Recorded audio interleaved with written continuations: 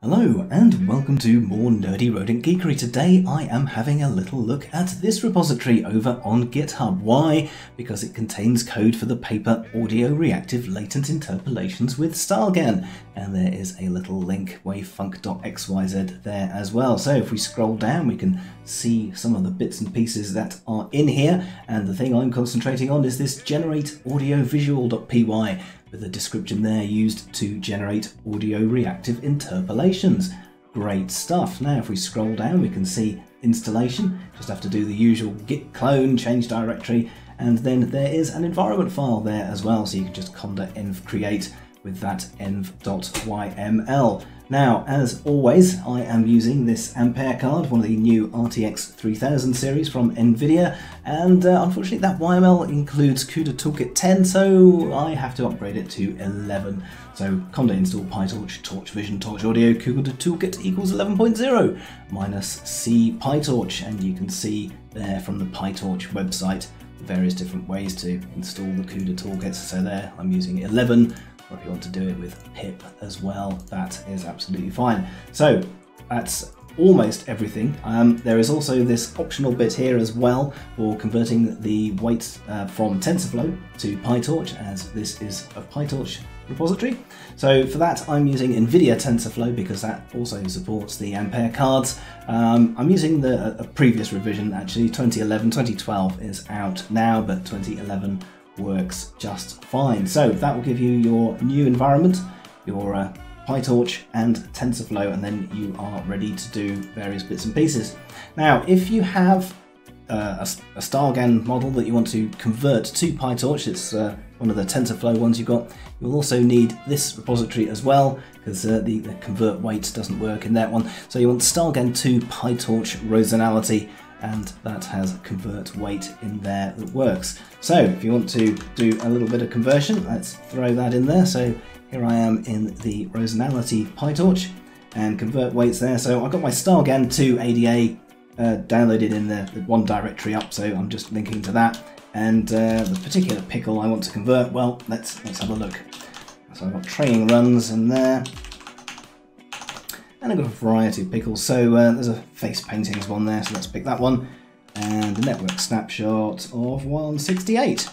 There we go. Okay, so run that, and that will convert from the TensorFlow weights over to PyTorch.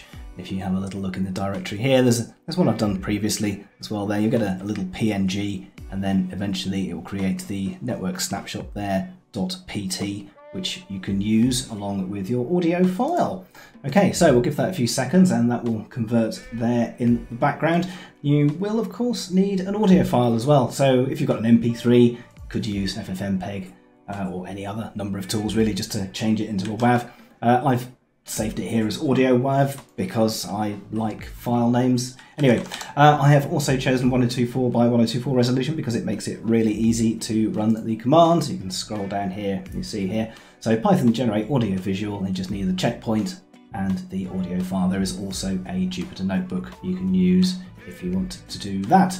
Now there are also these default settings, which aren't great, but they look okay, they look fine. And you can customize the generated interpolation there with your own functions. So yes, have a little look through that, and yeah, you can do some network bending and all sorts of things like that. Now, there are also a number of other arguments that you can pass to this generate audiovisual, particularly useful, for example, if you're using one that isn't 1024 by 1024. So for example, 512 by 512, you'll need to pass the generator resolution through there as well. I've also done the out size as 512.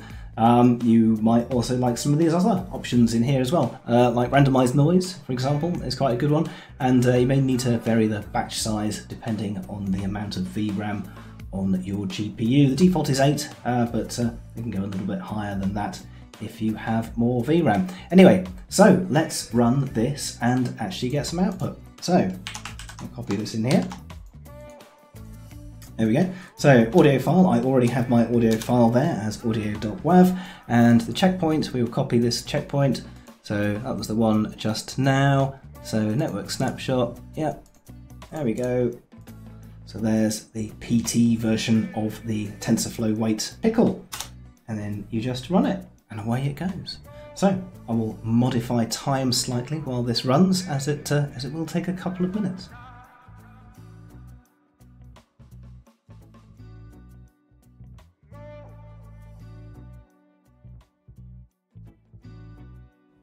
Awesome stuff. So that's done its thing. If we have a look over here in the output directory, we should have our video. So there we go.